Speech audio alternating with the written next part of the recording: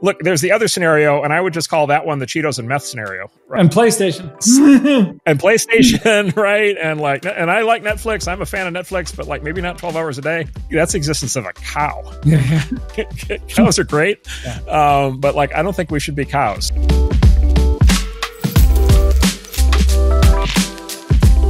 Hello, and welcome to the Marc and Ben podcast. Today, we're going to talk about a post that Marc recently wrote called the Techno-Optimist Manifesto. And like all good manifestos, many people loved it. Many people hated it. And so that's given us a lot to talk about. I just want to actually point out my favorite of the people that hated it was an article that was published in TechCrunch called When's the Last Time Marc Andreessen Has Spoken to Poor People, or a poor person, or something like that.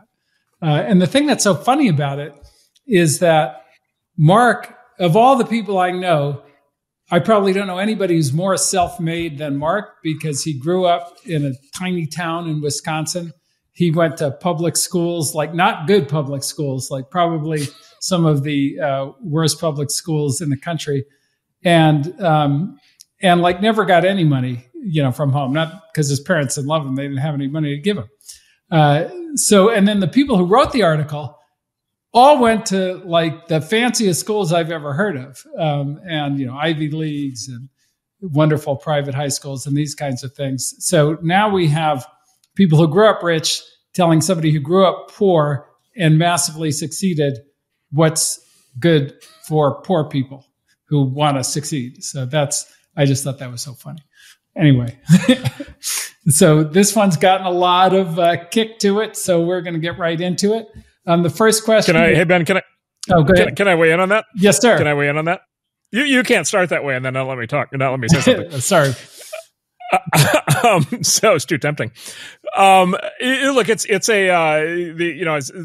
sort of that response is it's a classic example of what Rob Henderson, the author Rob Henderson, calls luxury beliefs, right? And so a luxury belief, right? The definition of luxury belief is it's a belief that can be held by somebody who's in sort of an elite position, position of power, position of wealth and comfort. About how society should be ordered that is incorrect, and the consequences of which would be disastrous, right, for the people that would be subjected to the consequences of that belief. But the people who hold the belief are insulated from the consequences, right? They live in, kind of fancy places and have very good lifestyles and aren't going to suffer directly as a result. So anyway, it's a great example of a luxury belief. The sort of factual response to it, of course, is that capitalism and free markets are the machine that has lifted people out of poverty for 500 years. We've run the experiment. The other systems don't seem to work as well. Many, many, many times, and this is one of those things, and some amazing things. We ran, exactly to your point. We ran this experiment, hundreds of times in the 20th century, and the results are very clear. Look, most recently in China, there's a direct correlation between the degree to which the Chinese Communist Party kind of takes its boot off the throat of the people in terms of their ability to engage in markets and engage in trade, and the extent to which their quality of life rises. And so you kind of still see that playing out today. And how quickly it reverses when they move to central planning. Of 100%. And you just see this over and over again. And then you see it happening in other parts of the world also. And so, it's this thing where you just like more times running the same experiment are not going to generate different results. And then the result of this, of course, is that this is kind of so obvious and well established at this point that you have to go to, one of our finest elite, private high schools and private, universities to really get inculcated. Right. Into the luxury belief system. That's going to all exactly trying to help. Yeah, exactly. So, all right, now that's a excellent start. So this first question is from St. Louis of Techni. What does effective pessimism look like? I.e., how can people who want to mitigate risks make sure not to waste their time on moral panic that stymies progress? Look, this is really tough, right? And let's start by, conceding kind of giving the devil his due, kind of conceding the strength of the other side's argument on this, which is like, look, as I say in the essay, like, I'm not a utopian. Technology is not purely a force for good. Technologies are tools and they can be used for both good and bad. And, virtually every technology that man has ever invented, has been used for both good and bad. And so it's not that there aren't downsides, and it's not that there aren't risks. And the what's that? Bird. Yeah, starting with fire. I mean, look, this is a reference in the piece. The myth of Prometheus, which is kind of the origin myth in Western society of sort of the implications of technology. And in the Prometheus myth, Prometheus is the god that brought fire to man, and for that he was punished by being by Zeus by being chained to a rock and having his liver pecked out every night by a bird, and then it would regenerate in the morning, and then it would happen again the next day. So a very exquisite form of torture that Zeus came up with, and the reason that myth is so powerful is because look, fire was the enabler of heat and light and cooking food, right, and defense and shelter.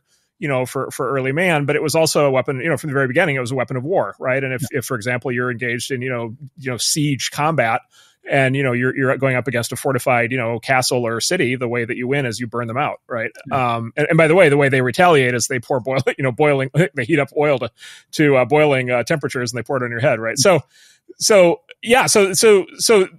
both sides of these are true, and this continues to be the case, to this day. And then basically these are kind of the two, actually the effective pessimism is a clever framing. These are kind of the two kind of, valences that you could apply to this question, which is you could apply, one valence is basically fundamentally over time, net, everything. Technology has been primarily a force for good, primarily a force for progress. And basically you embrace it and support it and accelerate it as much as you can. And then you deal with the issues as they arise, which is the story of the development of modern civilization. There is another valence and people, some people incline more naturally to the pessimistic position, which is basically, and this is true, by the way, of both technologies and markets. People also apply the same kind of negative valence to markets, which is, well, primarily, technology or markets are a generator of bad things, right? Yeah. Technology is a weapon of war. Technology is something that has negative, unanticipated negative consequences. Markets markets have winners and losers, right? And so, do you focus, do you start out focusing more on the winners or on the losers? And so you just kind of have to decide, where you go in. What I find, the accusation, of course, from the pessimists is the optimists are too optimistic. The counter accusation, of course, is if you start out with a pessimistic frame, it's very hard to hold that in a moderate position. Is what I observe. The pessimists sort of slide into greater and greater levels of pessimism quite quickly. And they end up very angry and bitter and hostile. And they end up advocating for extremely, I would say draconian and kind of senseless policies. And so I think it's hard to be an effective pessimist. Yeah. I think it seems to be much easier to become I would say, either an ineffective pessimist or just a flat out dangerous pessimist. Yeah. Andy Grove had a great line on this. Somebody asked him, was the microprocessor good or bad? And he said, well, that's a crazy question. It's like asking, is steel good or bad? It is. Like, you're not going to hold back progress. And so what you have to ask yourself is, how do you make it good? But don't try and do that by banning it, because you succeed at that. You're going to get frustrated. Yeah, I mean, the only thing I'd argue with Andy on that is, they do get banned, right? Yeah. And so, steel didn't get banned, but civilian nuclear power did. Yeah.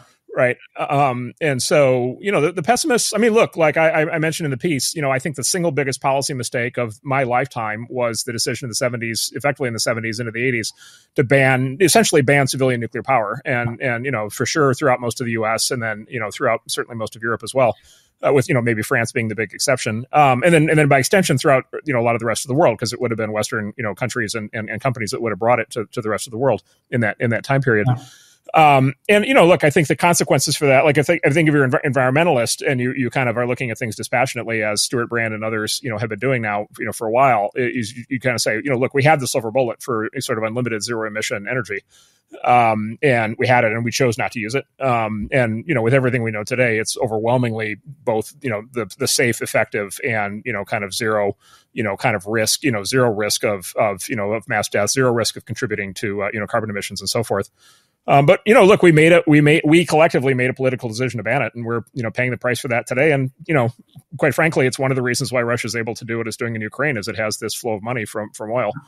which in a counterfactual universe where the world by now had cut over to civilian electric power, like they wouldn't have that. They wouldn't be able to do what they're doing. So the consequences of that decision play out decades later. And I think that's a great illustration of the risk of, let's say not the risk of effective pessimism, let's say the risk of dangerous pessimism. Yeah. And dramatic example of narrative defeating data, because it's very, very obvious from the data that nuclear is far safer than, say, oil or coal. All right, second question. And this is from your friend and mine, Shaka Senghor. How can we distribute transformative philosophies like yours to marginalized communities where a culture of despair and victimization predominates? Yeah, so this is a really interesting question for me, because I think that it does get to the heart of like one of the reasons why victimization predominates is because it's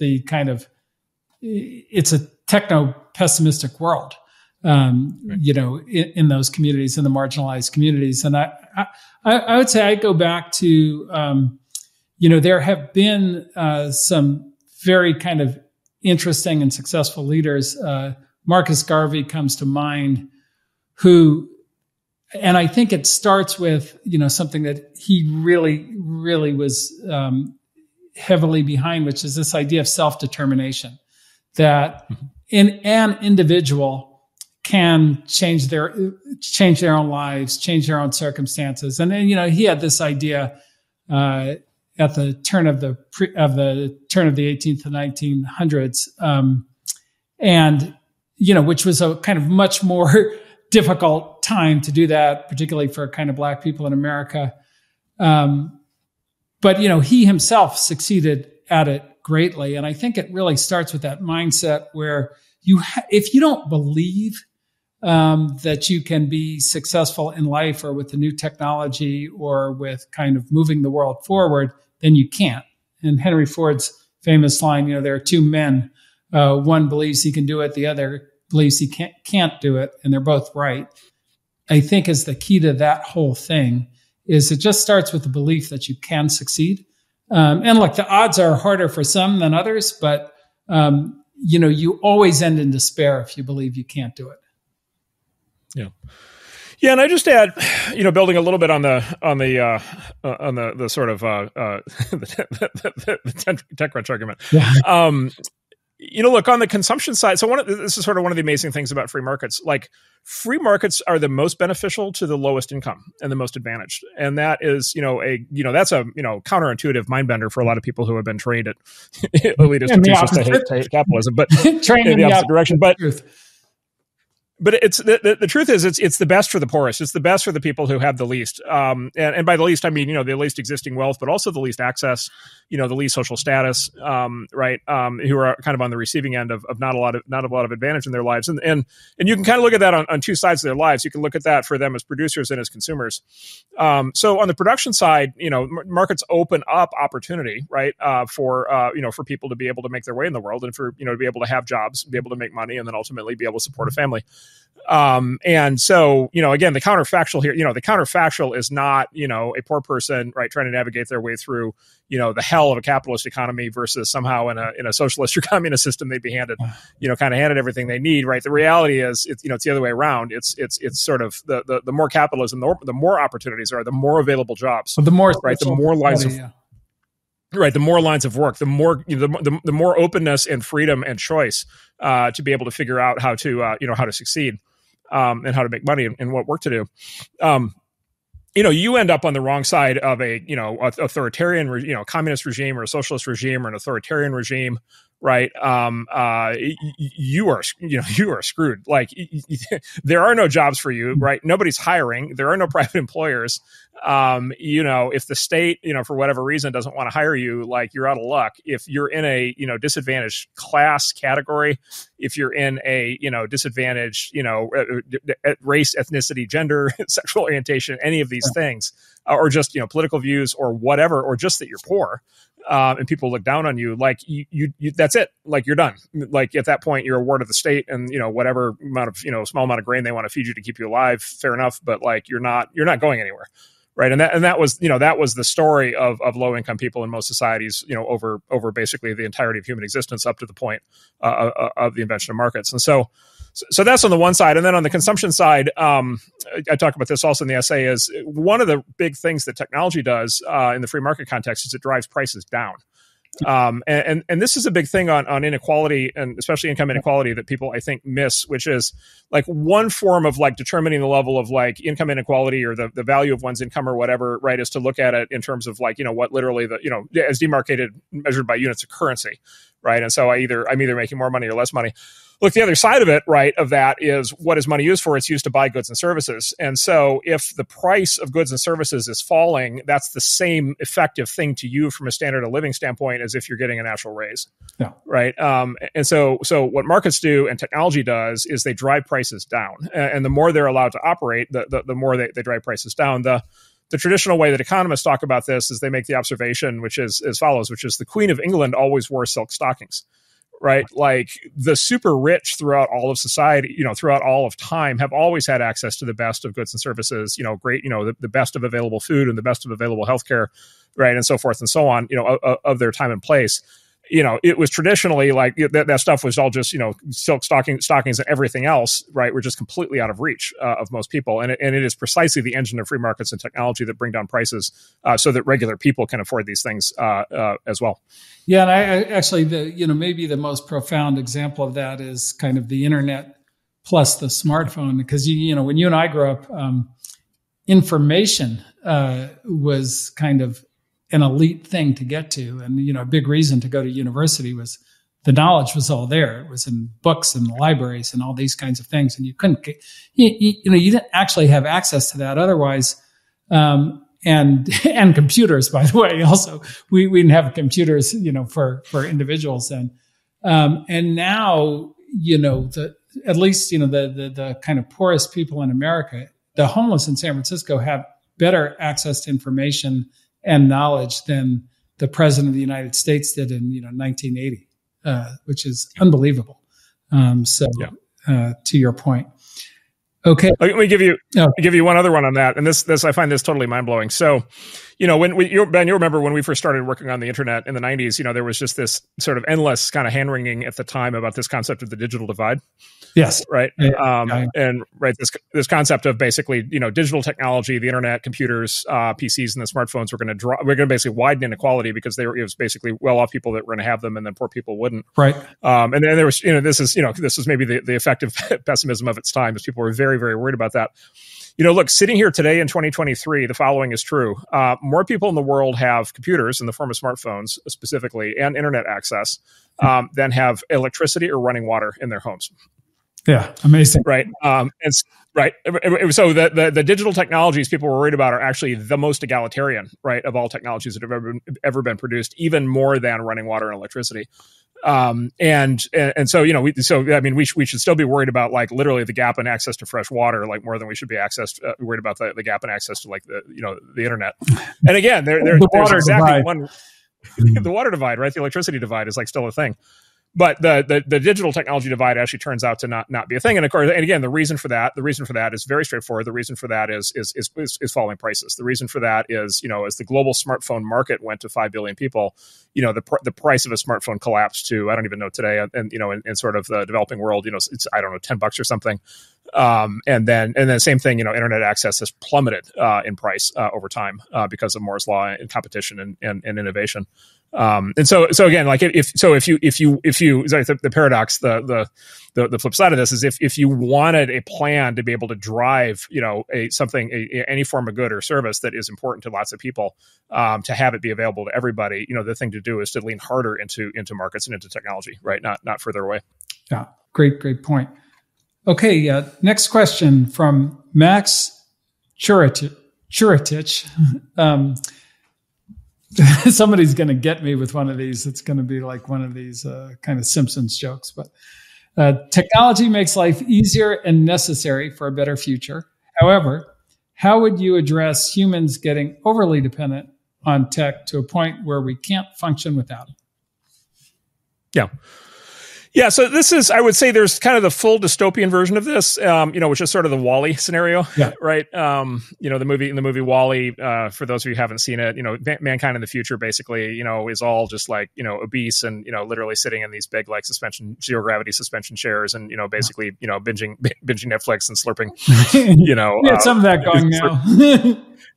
Yeah, this might sound a little familiar, but in our times, but yeah, look, there is this sense of like, okay, we kind of, at some point, like, we live in sort of this automated, farm environment or something, and we're kind of farm animals and we're being kept fat and happy, but we've kind of lost agency, we've lost free will, we've lost choice, we've lost, any sort of, sense of self-reliance, self-sufficiency, any sense of adventure. Look, I think there's certainly some argument, kind of in that direction. You do see examples of that.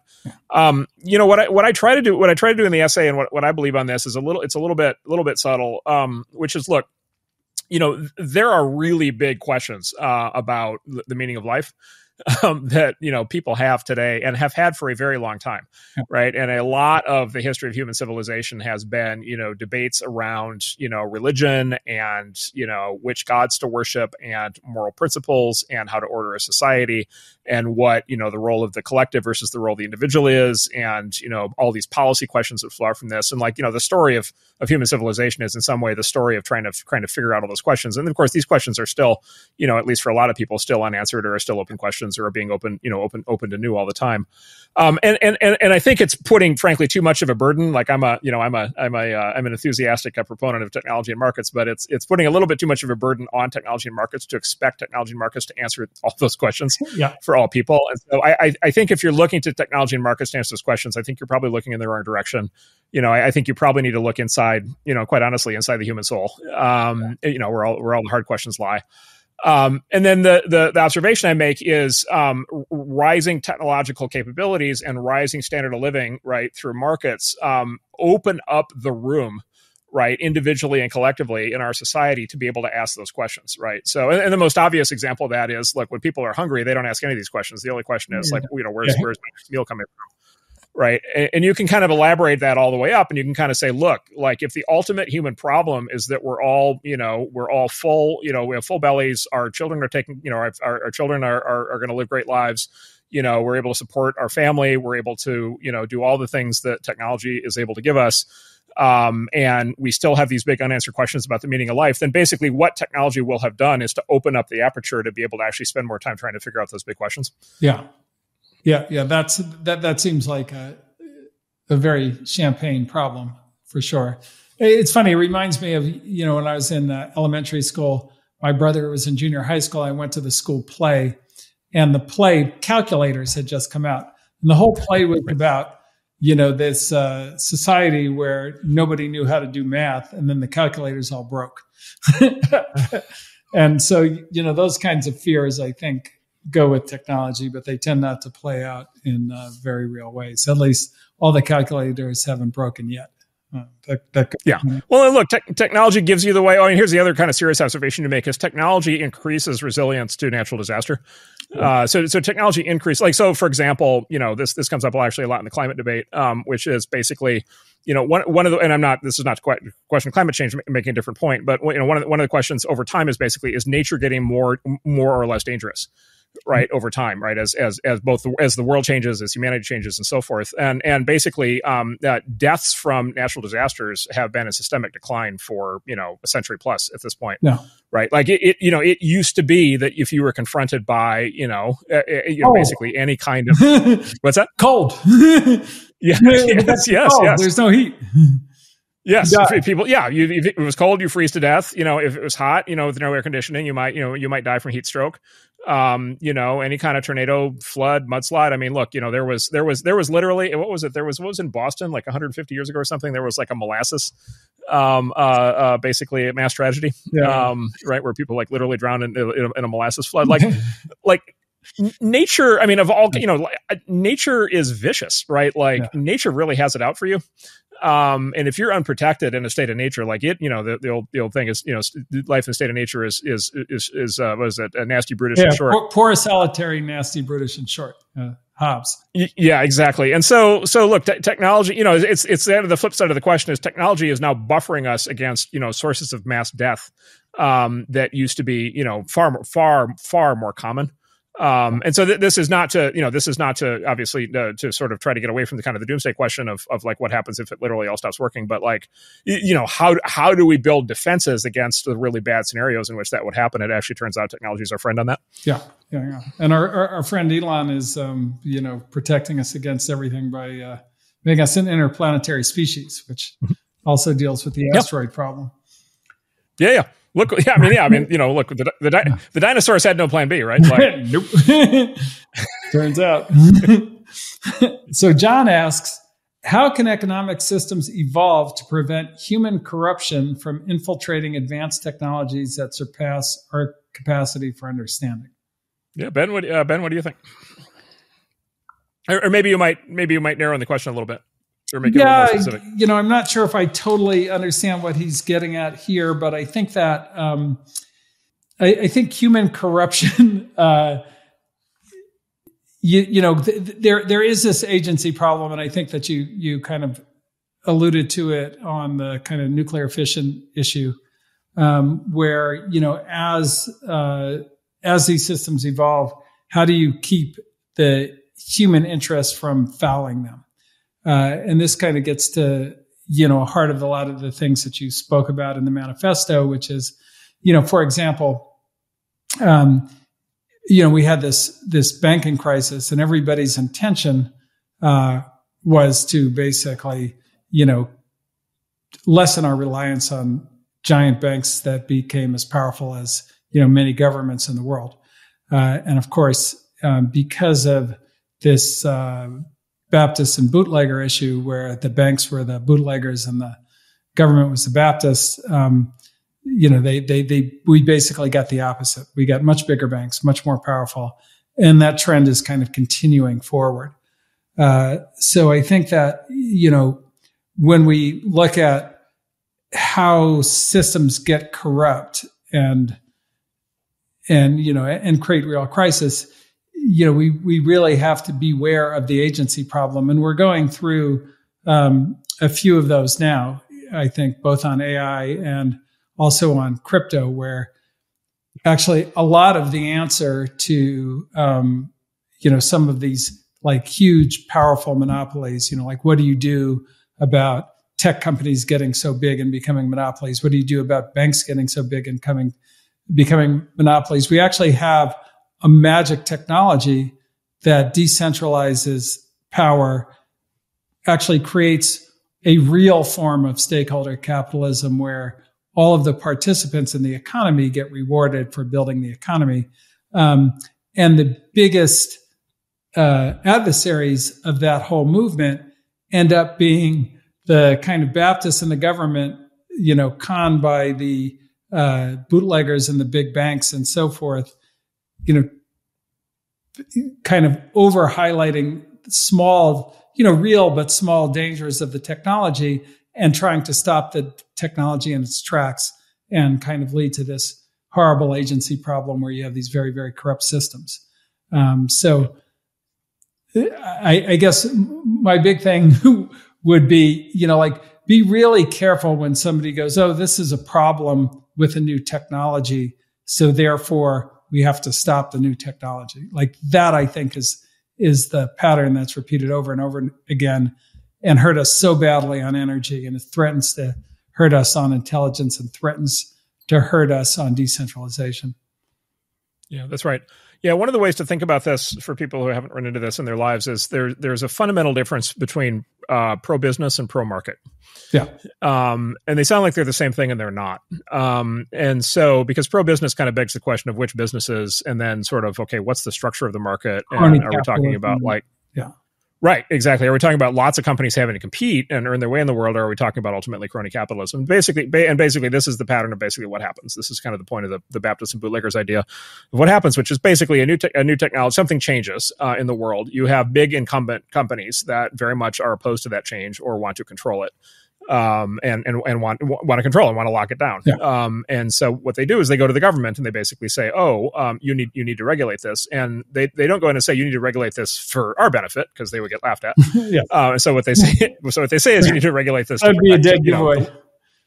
Yeah, that would be a dead giveaway. So instead they say, you need to regulate this to protect basically the little people.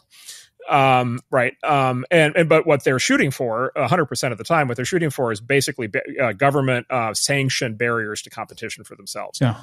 And I would even argue, like, we don't even today in America, like, we don't here, I'll do a little effective pessimism.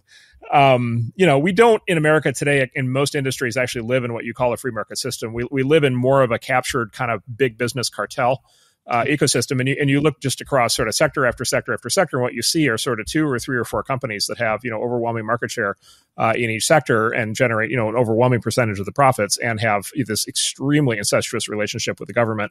By the way, often to the point where they're actually writing their own regulations, right? Like it's their lobbyists actually writing the regulations. It's the industry groups that they run. Well, the classic example is that's the majority of regulations works exactly like that. Yeah. Yeah, that's right. And of course, and then there's this other form of corruption, right, which is the revolving door, which is like, okay, if you're a regulator, it is, extremely tempting, just out of pure self-interest, to kind of do what these big companies want, because they'll hire you, right? After you're done doing that. And so this is sort of this corruption after the fact that happens with the revolving doors.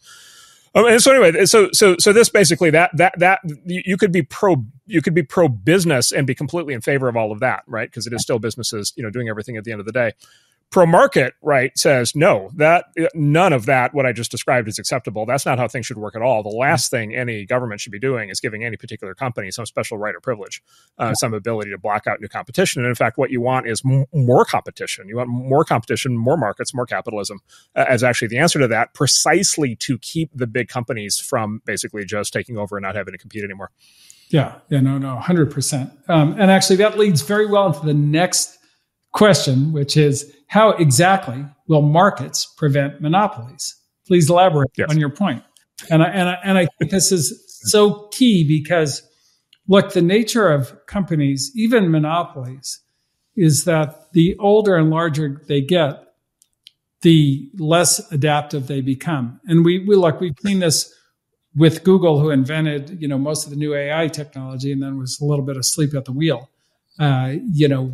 When OpenAI released GPT, they missed it just because, like, they're big, they're complicated, they're slow, they're not as good anymore. And so if the new AI companies are free to compete, if open source AI is free to compete, then all of a sudden that's the best kind of way to break that monopoly. Similarly, there's a lot of, chatter on like social networking monopolies and banking monopolies and these kinds of things. And, again, we already actually have a technology that's a great insurgent technology to defeat those monopolies. And the thing that prevents that is, as you say, not a pro-market, but a pro-business, a pro-very specific businesses that have enough money to bribe, corrupt, lobby the government into creating regulations that prevent the new company from competing. Right. That's right. And we're seeing a lot of that right now. I find the heart to be terribly corrupt. With that in mind, can you elaborate on your statement, love doesn't scale? I don't know if you meant because the heart is corrupt, but perhaps you did. Well, so I didn't say the heart is corrupt. So that's fortunately that's the questioner. Look, I think what that questioner is alluding to there, I would assume, is sort of this, perennial debate about human nature, which is man, primarily good or bad, which we could talk about. But I think on the thing about love not scaling, let me hit that one directly, and then we can maybe go to the bigger topic. So basically, the formulation here is from a guy named David Friedman, who's an economist, and Milton Friedman's son. And the thing that he said that really stuck with me is, look, there's only 3 ways to get people to do things for other people, right? Fundamentally, one is love, and you see that, and you see that in people's families, in their friend networks, like Ben, like I'll do things for Ben without him having to pay me, right? And so that is an important force, especially or without me threatening to kick your ass. Coming to the other one, yes, exactly. So without force, so there's love. Without love, there's basically two other choices, and they're basically money and force. Money, right? Money's the carrot. Force is the stick. Look, money is capitalism's answer. Force was communism's answer. Yeah. And this is and again, going back to just beat up on the communists a little bit more. Like this was the big realization of all the communist societies in the 20th century and today, which is like basically what communism and its derivatives, socialism and so forth expect. They expect love to scale. Yeah. And so they expect that you should work in whatever, the Siberian salt mines or whatever it is, in order the fields or whatever. And you should do that out of love for your fellow man. And you should do that for, love of the society and so forth. And by the way, look, like, the Nazis had their own, the Nazis are the National Socialists, like they had their own spin on this. You're supposed to do things on behalf of, the German people is the same thing. Like you're supposed to love this macro unit. Mm-hmm. The problem is because the love doesn't scale. The problem is people just don't naturally love people they don't know. Right. And by the way, that's not like, because I don't think my view, that's not because there's something morally wrong with them. It's because they don't know the other people, right? And it's like, okay, are they being loved back, right? And like, are the other people going to be pulling their weight, right? Is there going to be a free rider problem? And of course, and the answer is at any level of scale, of course, there are free rider problems if people aren't required to work. And so this is the irony of the heart of the whole thing. A society built on the idea that love scales becomes an incredibly dark, dystopian, hostile, and ultimately murderous place because love doesn't scale.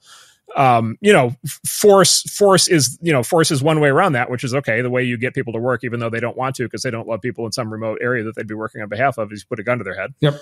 And then the third option that falls straight out of that is, okay, how about money? And then sort of money, of course, is a proxy. Money is a tool for, what they call sort of rational self-interest, right? Or enlightened self-interest, which is like, okay, I'm going to get paid. I'm going to get paid money to do this. It's going to benefit these other people. I'm not primarily doing it because it's going to benefit people I haven't met.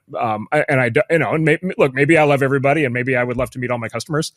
And by the way, look, when you walk into a restaurant and you've never, met the owner or the host before, like they're thrilled to see you, right? And so, do they literally love you, or are you their new best friend? No. Are they excited to see you? Yeah. Well, they have a very positive sentiment towards you because they know you're going to pay, yeah. Right? Anyway, so that is the solution. That's the best solution that we've come up with. Yeah. Barring some profound change in human nature, in which people all of a sudden become far more generous than they've been historically. That seems like it's likely to be a stable state. Yeah. It's funny. That reminds me of a interesting conversation I had years ago with a friend of mine who grew up in the Soviet Union, and I made some offhand comment that, like whatever, Stalin was a crazy psycho or that kind of thing. And he goes, "What are you talking about? Stalin was very rational, very smart. Go back, read what he wrote, look at his speeches. He was super systematic thinker, very intelligent." I was like, well, like what went wrong? Why did he kill 20 million of his own people? And he just said, when you take away the carrot, all you have is stick. And that is so true. And I think a lot, that's a lot of the point. At scale. And your family, yes, you can run a communist family. You can even run a communist kibbutz. That, at that scale, it can work for sure. Yeah, that's right. And Hayek made this point, and Deirdre McCluskey has made this point also, which is like, look, we do live in a superposition of the two systems, right? Because like you don't want to be the asshole who like runs your family like it's a capitalist enterprise. Like you charge your kids for rent, like for sleeping in their bunks when they're 8. Like so. Like we all grow up and in our family and friend environments, like we're all communistic in that context, right? But then there's this kind of schizophrenia to it, which is like, okay, we go out into the world and the world doesn't act like that, and all of a sudden there's a different way to exchange and a different way to relate. And so I think ultimately the answer lies in sort of the superposition of the small and the large.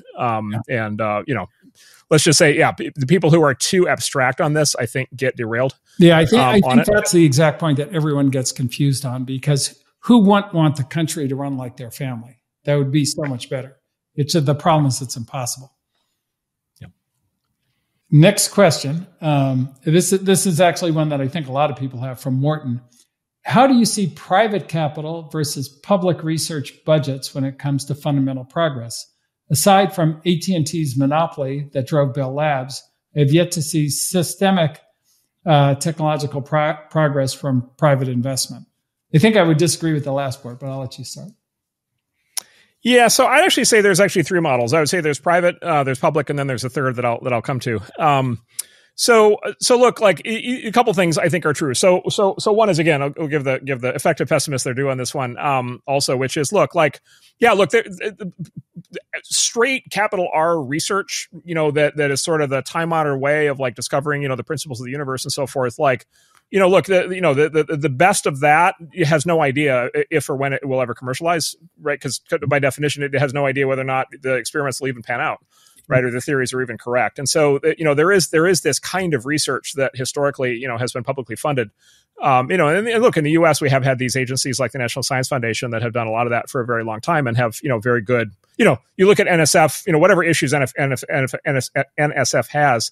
If you look at like the totality of spend in their existence and then the results, you would say, yeah, that was absolutely an outstanding investment from a societal standpoint. Right. Very long time horizon investments. Yeah. Yeah, that's right. And again, to be an effective pessimist, that was, look, a lot of that research may not have been research that would get done by private companies. Look, on the other hand, I think private companies carry their weight more than people think. And look, part of it is the questioner alluded to Bell Labs, but look, there is this thing that happens when these companies, when the best of the big companies get big and powerful, they do more of this. They open these labs, right? And so AT&T did it. IBM and Hewlett Packard and Google and Microsoft and many others across many industries have done this. And I think, quite honestly, part of that is PR for them. They like to show that off. I think part of that is, look, they start to think in terms of longer time horizons, and they do want ultimately, new products at some point. Yeah. Part of that is it's a recruiting and retention exercise to get the best and brightest technical minds to stay there. Is to tell them that they can do research and publish their research. And so, there is that. And look, Ben, you mentioned the breakthrough on AI just came out of Google, right? It came out of a private company. Yep. Which is a great example of that. So yeah, look, there's some tension there. Quite a few researchers out of academia to pull that off. They did. And in fact, that's been a long running source of tension actually between the tech companies and the universities for the last 15 years or so, which is as these new tech companies have built these big research labs, they have pulled a lot of the good faculty out of the universities. And by the way, that process I think is accelerating in AI specifically because the capital needs to actually do modern AI are so big that actually universities can't afford to do it right now. And so actually so you get this kind of issue of like, are you draining the universities of their remaining competent professors, and leaving only the other kind. So look, you could debate, and we could have a long debate about the pros and cons of public versus private.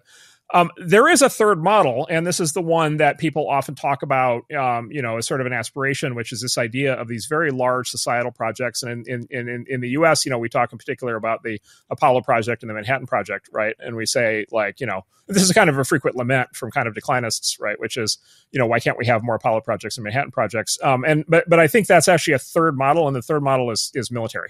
And militaristic, right? And both Apollo and Manhattan basically were, Manhattan was just a straight up military project, right? To build a bomb run by the military. Apollo was a sort of a civilian thing, NASA, but it was in the context of a military arms race with the Soviet Union, and a technological arms race with the Soviet Union in a much more militarized society than we have today. Yeah. And of course, when the military gets involved, two things happen. One is they can do things at speed when they really want to, because they just tell people what to do. And then also, they get access to a lot of money, when things get rough. Yeah. And so I personally, I go back and forth a little bit on this. Is like, do we want more Manhattans and Apollos? On the one hand, it's hard to say no. On the other hand, do I want a society that is that much more militarized? If that's what's required, I don't know. Yeah, that could be like what would that mean for what is happening in the world if we get back to the point where we're as militarized as we were in 1941, right, or even 1960? Yeah, no, it's actually one of the great things about the modern world is we have so many fewer wars, and that's a smaller scale. And every war is still horrible. Right. Okay. Yeah, and look, and hopefully that continues, right? Yes. Okay, here's a good simple question from Tux. How do you bridge the gap between being anti-statist and supporting America First policies, or maybe American dynamism as we do? Yeah, so I think that all these things are, end up being a question of power and how it works. So in an extreme, the extreme form of statism is communism, where 100% of the power is in the public sector, and no power is in the private sector. And, that has the issues that we spoke of. I think that, no public sector can quickly go to anarchy. And, that's at least not something that I would advocate for. So I think, look, as a society, we kind of have this collective, there's a certain amount of collectivism in shared values, shared morals, what's okay, what's not okay. In America, we have things like, freedom of speech, freedom to be who you are, and we're very anchored on these kind of free society ideals. And you need a state to do that. At least I believe, I think that there are probably some people that don't believe that, but you need a state for that. And preserving those values, and that way of life is extremely important.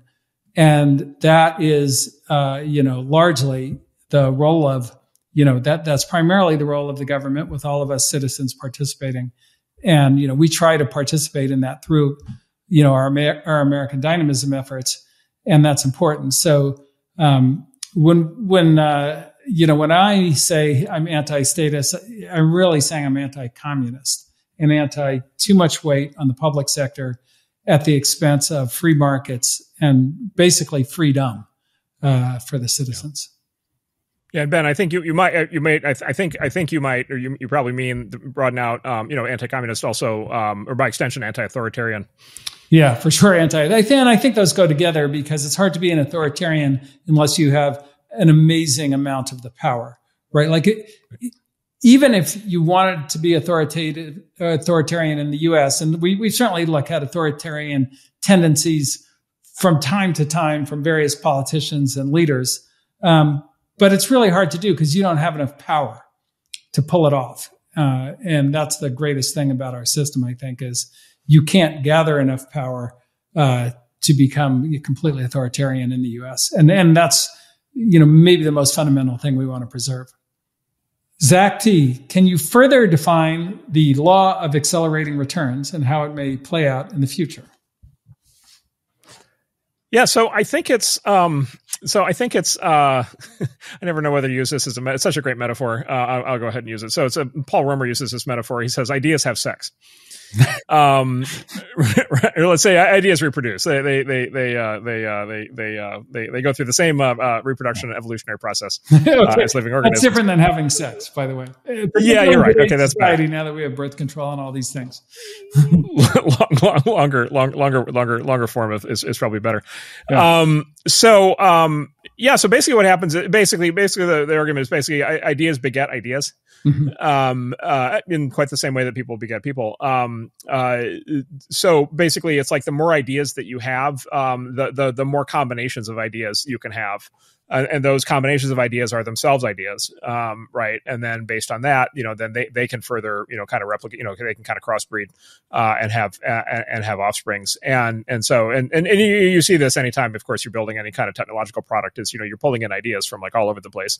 You're getting inspired by, all the different technologies that are below you in the stack. You're getting inspired by all the other applications anybody has ever tried to build. You're getting inspired by all kinds of things. Look, AI is inspired by, the neural structure of the brain, right? Like, quite literally, right? Deriving, from biology crossbred over into computer science and mathematics. And so basically there, at its best, if this process is working the way that it should, you should see sort of this accelerating explosion of variety and sort of speciation and reproduction and scaling of the number of ideas in the world. That sort of catalytic feeds on itself like a chain reaction. By the way, this was also the argument to connect this back to the idea of human population. So this was the argument for this guy Julian Simon, who I admire a lot, who wrote this book called The Ultimate Resource. And he did a lot of his work was in the 60s and 70s when there were all these pitched battles, of course, around natural resources, environmentalism. And he was kind of the avowed enemy of this guy, Paul Ehrlich, who was the guy who predicted, mass famine and death, from kind of increases in technology. And so Julian Simon said, no, actually what you want is you actually want a lot more people in the world, right?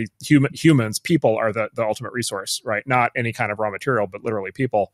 And he said, why do you want more people in the world? Because if you have more people, you'll get more ideas. Yeah.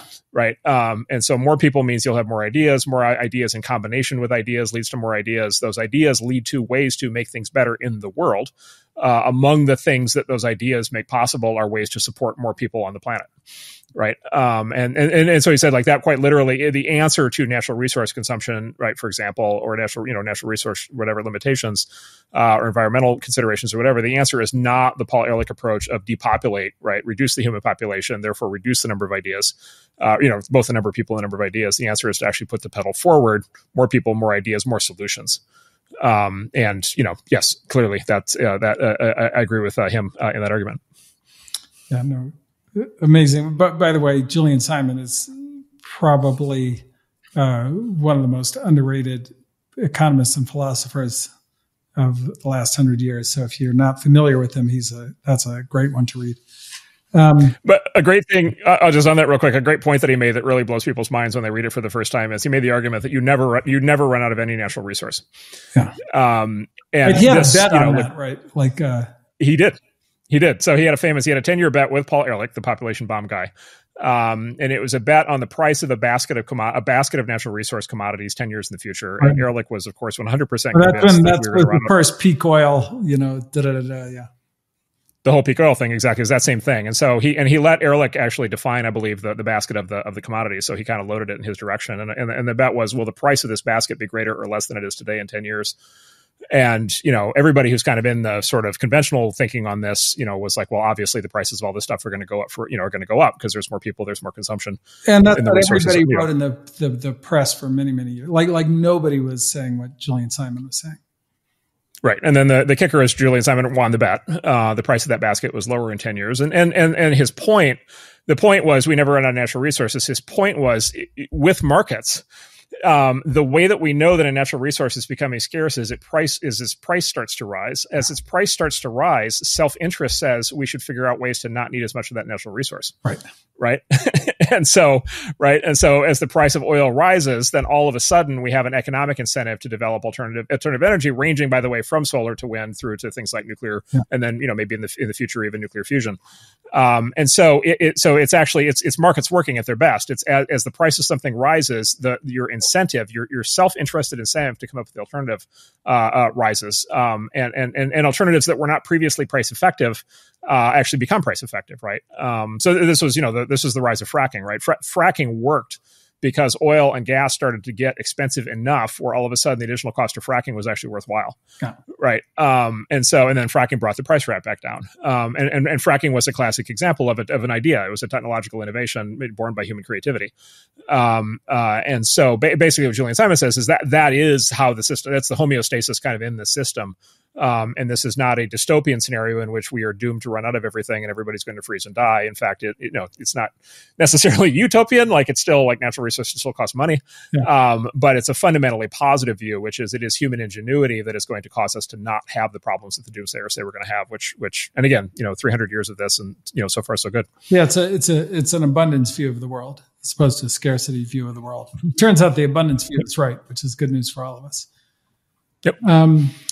So Matthew has a question, which I think you have an unusual answer to, which is the dream of fusion stopping us from enjoying the insane gains we can get from fission? Yeah. Yes.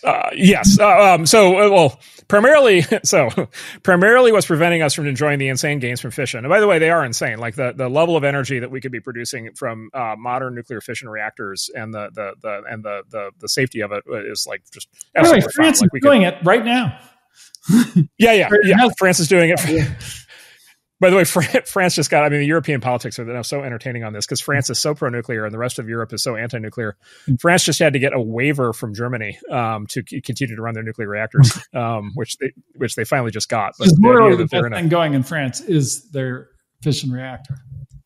Yeah, and the German Greens, have been determined for 50 years to turn those reactors off. So, So look, like the big reason why we don't have widespread nuclear fission power today is because of the precautionary principle, because of basically the fear of disaster, and which basically makes people emotional, and then turns out here the emotional decision is a very very damaging bad decision, because the alternatives turn out to be things like gas and coal. That's overwhelmingly it. Now, having said that, back to the question is, so the new thing that you can say if you're trying to fight nuclear fission is, we don't need it because we have fusion right around the corner. And by the way, look, I start by saying, I hope that's right. I hope fusion really is right around the corner. It's been right around the corner for a while. I hope it's right around the corner. That would be great. It turned out to be harder than fission by quite a bit. It's quite difficult. And then look, I think what's going to happen is I think we'll get fusion to work at some point. There's very smart people working on it. I think they'll get it there. I think the same forces and ideas and people that have prevented the deployment of nuclear fission will immediately prevent the deployment of fusion. And so I think this idea that all of a sudden the same kind of bad narrative, corrupt pessimism. It'll be the same arguments. It's this incredibly dangerous thing, and who knows if it goes wrong, and like, what if it this and that and the other, and like, we can't take these risks, and can they prove it's going to be, safe forever, infinitely? And it's going to be the same. It's going to be the same arguments. And they're going to, these nuclear fusion companies are going to start out being very optimistic, and they're going to hit this wall of sort of regulatory and emotional and political, and ideological resistance. And I hope they punch through it. But look. I always cite this, like Richard Nixon did two things in the early 70s around this. One is he declared something called Project Independence, where he said we the U.S. would build 1,000 new nuclear fission power plants by 1980, become completely energy sufficient, be able to withdraw completely from the Middle East, be able to be zero emission, and then he created the Nuclear Regulatory Commission, which then prevented that from happening. Dope. Yeah, they how many new nuclear reactors have they approved? 0 new plants in 40 years. Wow. So not good. Well, and again, here you go back to sort of incentives.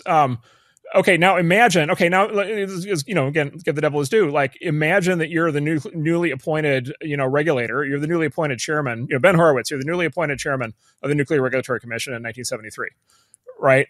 Like, what are your incentives? Right? Like, how much glory are you going to get, right? If we build some new reactors, versus how horrible is your life going to be if there's another nuclear accident? Yeah. Right.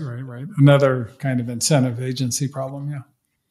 Right. And then, by the way, you've got the existing energy companies in there doing their thing, right? Saying, oh no, don't worry about it. Oil and gas. And by the way, we're going to do, Yeah, we're going to clean, we're going to have clean oil.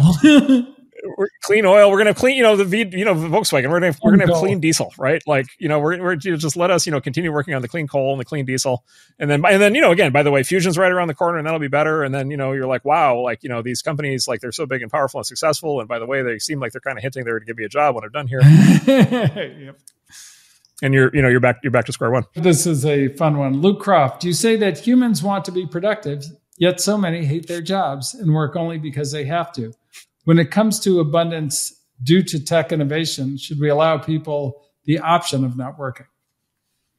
So there's these two and look, like, again, no utopianism here, right? Like, look, not all jobs are fun. Like, look, a lot of people work jobs that, they really don't like, and they're doing it because they have to, and, they're doing it because they're trying to support a family or support themselves. And so, I mean, certainly that's, nobody promised everybody a job everybody loves. So look, again, there's sort of a point to that. I guess what I would say, my analysis is there's, if you close your eyes and imagine somebody who doesn't have to work, right? And look, and I'm not talking about like stay-at-home mothers. I'm talking about like somebody who, like, in our system today would be working to be able to make money, support themselves, and then there's a future ordering of society in which they can elect not to work, and they will have the same or similar level of material comfort that they have today, and they can just kick it. You kind of close your eyes on that and imagine that person, and there's kind of two possible versions of that person you can imagine. One is the person who is now by the way, as Marx said, liberated, to, what was Marx's whole thing? We're all going to be fishermen in the morning, literary critics in the afternoon, poets, over dinner, and, musicians at night, right? Like we're going to be able to self-actualize into, all of these things that don't involve money. And we're going to be, we're going to all be creating this and that. And we're going to be, doing all these amazing things, because we have all this time free. And look, there are some people for whom that's the case. Right. Like that, there's certain people for whom I'm sure that would be the case. Look, there's the other scenario, and I would just call that one the Cheetos and meth scenario. Right. Yeah. Which is like, yep. And PlayStation. Right. And I like Netflix. I'm a fan of Netflix, but maybe not 12 hours a day. Yeah. Right. And sit on the couch and get baked, and get, and just there goes all your motivation, right? Straight out the window. And this is where I use in the term, in the essay, the fairly provocative term, farm animal, that's a farm animal existence. Yeah. Right. That's existence of a cow. Yeah. Right. And cows are great. Cows are great. Yeah. But I don't think we should be cows. I don't think we should be farm animals. I don't think that is an advance. You're back to the Wall-E scenario we were talking about at that point. And I think we just need to be realistic about that. And again, this is one of these. This is very much one of these luxury belief things, where kind of the class of people who imagine themselves as being the poets in the morning, fishermen in the afternoon, musicians at night, think that that's a generalized. And maybe that's true for them, by the way. Maybe if you went to one of these Ivy League universities and you hate your job as a barista, and you'd be much happier, and you'd be writing poetry if you didn't have to do your day job. Maybe that's true for them, right? But the consequences of that misjudgment, if that's wrong on, the other 8 billion people, I think are very profound and possibly extremely negative. Yeah. And actually, we've run this experiment in the US to some extent. And I've been studying this more lately, but, perhaps, there were a lot of kind of bad things that happened with the kind of pilgrims and the Native Americans. But I think the worst thing may have been the reservation system, at least the longest lasting. And the reservation system is essentially UBI. It's $65,000 a year, I believe, per resident. And, anybody who spent time on a reservation knows that just hasn't worked out well. Removing purpose from people's lives, generally, there are people who can deal with it, but that's, I think, certainly the minority. And it's, I mean, at least in my view, that's not been great for the Native Americans, and to kind of scale that to society, as many are proposing these days, it's probably not the best thing. The other thing I'll add is jobs have actually gotten much better over time. So not all jobs are great, but they, for many, many, hundreds and, thousands of years, every job was farming. And not every human is suited to be a farmer. I know you weren't, Mark, because there's a lot of farming in your hometown. And then, the thing that came after that first was these assembly line jobs, which, it's always kind of amusing to see politicians say, oh, we need more good jobs like these manufacturing jobs. Doing this all day, like a robot, is not the greatest job in the world. It may pay well, but it's not the most fulfilling. And, so many of the people on those lines are on drugs. And, in fact, Henry Ford, famously doubled the minimum wage. But the reason he doubled the minimum wage was he had so much attrition because people hated those manufacturing jobs so much. And so I think that, the jobs that we're producing now have been increasingly interesting. And, they're not all great. They're not all great for everybody. But one thing is for sure is we have a much broader variety of things that people can do. So you have many, many choices. And hopefully people can find the job that's right for them. This is interesting. Coinfluence X. So that's a pretty neat name. How do you perceive the contrast between rigorous technological and mathematical education seen in countries like China, which emphasizes relentless advancement, with evolving educational paradigms in the West, which prioritizes intersectional perspectives and social values? Yeah, Ben, why don't you start? I agree. That's an interesting one. Yeah, I mean, I think that it's tricky, and it's been a long time since I've been in school, and my children are all adults. So I'm a little far away from, the actual thing that's happening in schools now.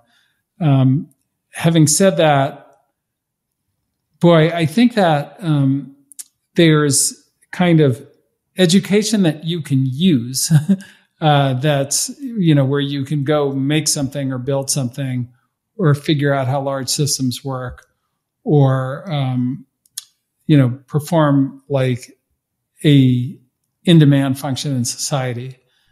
And then there are, a whole class of other things. Like you can teach people about anything. Now they even have, lots of like rap education in college and this and that and the other. It's interesting because the great musicians I know, and I know many of them, never took any kind of class like that. Most of them didn't take any class in music, by the way. It's funny, like my friend Kanye taught himself music. He was an art student. He taught himself music. And I think that, for creative, the great creatives, I don't know if studying, to become a virtuoso in those things is necessarily even the best path. And then you have these other things, which are these social theories, unproven social theories that, a lot of people are teaching these days, which I think those are fine hobbies. And, you and I pursue them as hobbies, studying these social theories and, how to, maybe, new ideas on how to organize society or whatever, or how that all works. I don't think, it makes sense to charge people $300,000 or whatever college costs these days to teach them a hobby. That seems really absurd to me. But I know people have different views on this, but I think that, the purpose of, the education that we funnel young people into ought to be to enable them to make significant contributions back to society. And that probably, I don't know if it's as narrow as the Chinese education, but it's probably not as broad as some of the things that we're doing. Yeah, and then I might just pop the question up one level, which is, look, education itself is an industry. It's a field and an industry, a business. Look, both the nature of the American education system and, for that matter, a system like in China's, they're primarily centralized and government controlled. Right. And so, the American system is, K through 12 is primarily a government monopoly with, occasional offshoots. And the offshoots are very restricted. Yeah, they're very, very, and very small in number. And then, look, the college system in the U.S. is a cartel. And, it's quite literally a self-regulated cartel by virtue of the fact that it's on the sort of federal student loan drug to work financially. And then the accreditation agencies that determine which colleges get federal student lending are run by the colleges themselves. Yeah. And so it's a self-reinforcing cartel, which is why you don't see a lot of new universities ever. It's why the major universities in the U.S. are older than the country, right?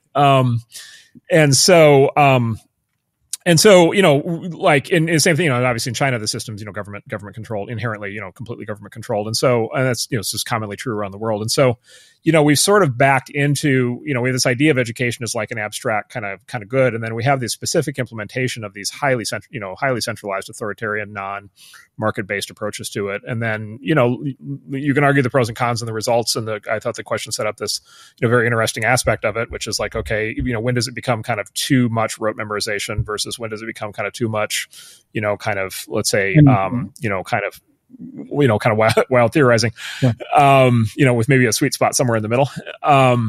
But, look, the education as a system can't really respond and adapt to changing needs of people because it's primarily not market-based. And so we kind of just get the system we get. We send our kids to it. We don't think we really have a choice for the most part. I would just say, like, the big thing is it's just in all these societies, it's just stuck. And look, and then there are all these signs that it's becoming dysfunctional, across many societies. We could spend hours on that. And so I would just at least, want to kind of put a placeholder and say, I think we should also squint and kind of wonder, like, is there a different kind of system that could get built that would be much more market driven and much more technologically sophisticated, that would be much more better suited to modern needs and would be much more subject to, actual competitive pressure and the need to be good. Look, there are some very good education startups working on this, and there are some very good charter schools, and there are some very good new startup universities. And so there are some people taking swings at this, but, at a macro level, like, we're not there yet. And I think maybe we should think over time about trying to get there. Yeah. And there's that's interesting because we are in the middle of this very interesting crisis, the student loan crisis, where, and President Biden has kind of proposed, and I don't know how much of it has actually gone through all the legal objections and so forth, to kind of forgive some portion of the student loans. But the interesting thing about that is that's kind of the ultimate treating the symptom and not the cause, because why can't any of these students pay back their loans? And the obvious answer is college isn't worth the money you pay for it, and then it doesn't translate into a job that enables you to pay back what you borrowed to do it. If you think about, that's a much bigger problem for young people, and an ongoing problem that, you either kind of subsidize college in its entirety, or, you have to fix that problem. And I think that, given what colleges are willing to do with their tuition, like grow at double the rate of inflation, and hire more administrators than they have students and all these kinds of things, if they have free money, another incentive problem, that, that it's a pretty dangerous idea to make college free in that way. So we do need a better mechanism for sure. Maybe now's the time. Hopefully. Okay. Sam Arnold, to what extent do you believe we really control what technology does after its release? Can we exert any meaningful control after invention? Yeah, I mean, a couple of things. So one is, obviously we do control. I mean, there are pretty strict controls in a lot of areas, right? As we just discussed in the nuclear case. So, one is it's not quite that there aren't any. I think maybe the underlying question here would be, can we predict what the consequences are going to be? And by the way, this is a very hot topic right now, because you have this thing where there are, a bunch of AI, kind of practitioners who are making these very, in my view, very extreme statements about what AI is going to do that's going to be horrible. And there's this, very strong temptation on the part of people to make what seems like a very logical, kind of assumption, which is that the people who invented the technology are in the best position to be able to predict what happens with it afterwards, and then are presumably also going to be in the best position to propose whatever regulations or controls are required to prevent those things from happening. Yeah. I have not in my life, and I have not in my reading of history, seen a lot of examples where the inventors of technology are very good at this. Yeah. Nope. The example I like to cite is Thomas Edison invented the phonograph, and he was completely convinced that the use case for the phonograph was going to be to listen to religious sermons. He was a very pious man, and he took religion very seriously, and he just assumed that if you owned a phonograph, the point of it would be you'd get home at the end of a long day at the office or in the factory, you'd kick off your shoes, put on your slippers, and you'd have your dog by your side and your kids gathered around, and you would put on religious sermons. And you would have to go to church and bother with all those people, which for Thomas Edison was a big thing. Exactly. And by the way, so, right. And then you could do this every night, right? You didn't have to wait till Sunday, right? This is great. You can do this all week, right? And I don't know, look, a few people do that. Most people don't. Most people listen to music. Ben, you'll recall, what was the first form of music that went, was kind of the big hit genre of music on phonographs was jazz. Oh, jazz. Yeah. Sure. And you'll recall what people said about jazz at the time. Well, they said many things, but it wasn't real music. Yeah. It was the devil's music. It was very bad. It was, channeling of all kinds of unholy impulses. It was going to cause young people to fornicate. Like they just had like basically all the same things that people say about rap music today. I was thinking of something that it wasn't Quincy Jones. It was I can't say it but there was some racism involved too. I'll just say. Oh, of course. It was absolutely. It was going to be, all of a sudden it's a channel for these black musicians to show up in the homes of white people. Like, no question. All right. And so anyway, like it turned out that people had like all kinds of issues with the technology. It just turns out they weren't remotely the issues that Thomas Edison predicted that they would have. Right. And if you look at this historically, you're kind of like, well, of course he didn't know. Cause like, he's just he's a techie. He just invented the technology. Like he's not, he doesn't have like the crystal ball. He doesn't have some special foresight. And in fact, he's a particular kind of person. He's the kind of person who spends all of his time in a lab. Yeah. Right. He's unusual. He's unusual, right? And let's maybe speculate, he might be psychologically a little bit different than most people, right? And he gets draw satisfaction from different things, and he doesn't spend a lot of time, right, with like regular people. Yeah. And he's certainly not an expert on like politics and society and psychology and sociology and all these other things. And so so anyway, I think where I would start back to the original question is just like, wow. Like I actually don't think it's that easy to forecast these things. And then specifically, I don't think it's any easier for the people who invent the technology to forecast these things. And I think they carry a lot of unjustified credibility. This also, came up in the Oppenheimer movie, the same thing. It's like these physicists, all of a sudden, right, are convinced that they're the ones who are going to be working on like the game theory and the philosophy and the morality of the deployment of nuclear bombs. Yeah, well, they were. Well, they tried, but that was the nature. There was a lot of that. Yeah. It was, but I mean, this was the scene with, Truman, which is something that actually happened, right? Which is like Oppenheimer shows up to, kind of wring his hands about the morality of the atomic bomb. And Truman is just like, get this guy out of here. Yeah. Like that's, I'm the elected president of the United States. Like, let's listen to me. Yeah. Right. And by the way, Truman, and again, not that Truman made all the right decisions or whatever, but Truman was the duly elected president of the United States. Like he is the guy who should have been making that decision, not the guy who invented the thing. Yeah. And so I just think like, I guess my big appeal here is just like humility. Like, I think we as technologists need to be very careful. We're not, but we should be very careful about kind of crossing the line and deciding that we're going to do societal engineering kind of in our spare time. And then, people who hear technologists kind of doing these things should be very skeptical that the technologists deserve any kind of unwarranted credibility on this. Right. And then look, there are going to be these big questions. What history basically says is we figure them out as we go.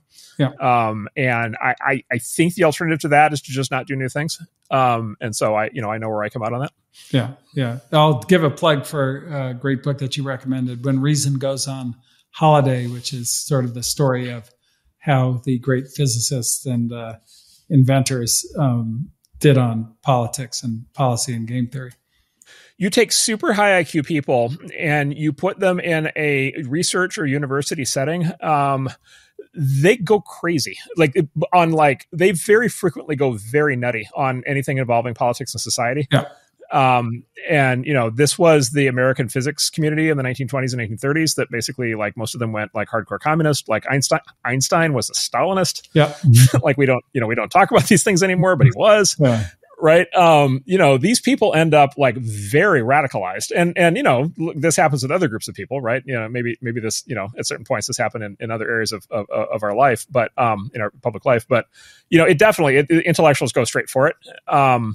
Thomas Sowell's talked about this a lot. He's like, look, basically the problem with people who are hyperverbal and like working ideas is they can get kind of arbitrarily unhinged. Yeah. And they can, kind of talk themselves into crazier and crazier things. And their level of disconnection from the real world means that they no longer have any governors on how crazy their beliefs can get. And so I think we need to be like, I think that's what's happening in AI right now. And I think we need to be very cautious about who we listen to. Yeah. Trust in their own judgment is profound. Okay. Last question. And this is actually one that I would have asked. It's from Bird, and it is: before publishing, what did you consider the most controversial point? Now that it is live, what makes people chimp the most? So, what did I think was the most? I don't know, Ben. You read draft. Let me ask you that. You read the drafts. Yeah, you read the drafts. What were you predicting was going to be the most controversial thing? Well, I thought for sure when you wrote it, everything on the economic front about free markets and what love is unscalable and those kinds of things. I thought those would be the most controversial for sure. Those are kind of time-honored crowd pleasers when it comes to making people mad. Yeah. Like it's just like the nature of humans that they disagree on that. Yeah, that's a good question. I don't know. Yeah, I would say, I don't know. Like, and Ben, you tell me if you think I'm missing this. I think most of the attacks, I think like a lot of artists, I aspire to have a better class of critic. So like a lot of the, this is one of these things in kind of the modern climate, like a lot of the attacks have been on me. Yeah. More than on the ideas. Right. And if I were, including the one you started out with earlier, like the smug interpretation of that, on my part would be, wow, the ideas must all be great if they're reduced to just attacking me. Yeah. Ad hominem attack. Yeah. Like if that's all they've got, like I must have otherwise made, outstandingly excellent points, and they must not have counter arguments. I would love to see, I'll just tell you, I would love to see more. There have been a few, but I would love to see more substantive responses that are legitimately like carefully thought through. I agree with that. I mean, I think you've gotten a lot of emotional reaction. I mean, I think some of the more thoughtful ones are just probably on a misinterpretation of what you said, which is, some people interpret it as technology gone wild, like the Girls Gone Wild video of the whatever era that was. It's like technology gone wild, just like let it roam free. And which wasn't what you were saying. It's just more like, are we going to keep doing new things or not? Or are we going to kind of nip them in the bud the way we did nuclear fission?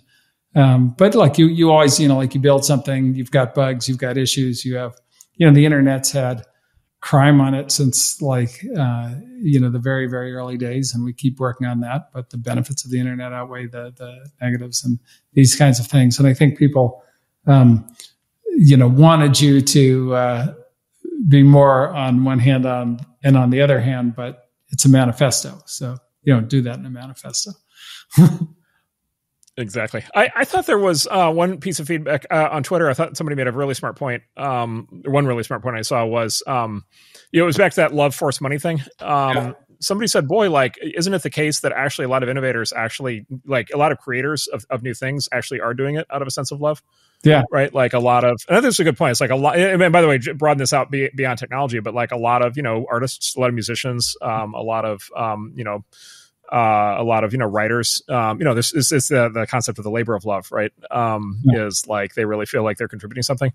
And, like love of society, love of their fellow man is in fact a motivation, even if they would also like to get paid. Yeah. And I thought that was the accusation basically was I was presenting too kind of crimped a view of human nature when I narrowed down love that much. Yeah, I think that's right. Although if you invent somebody and then you need to hire a bunch of people to work for you, that's where love runs out. Yes. They're not all going to join on that. And similarly with the musician, your publicist, your makeup artist, your this and that and the other, they seem to need money.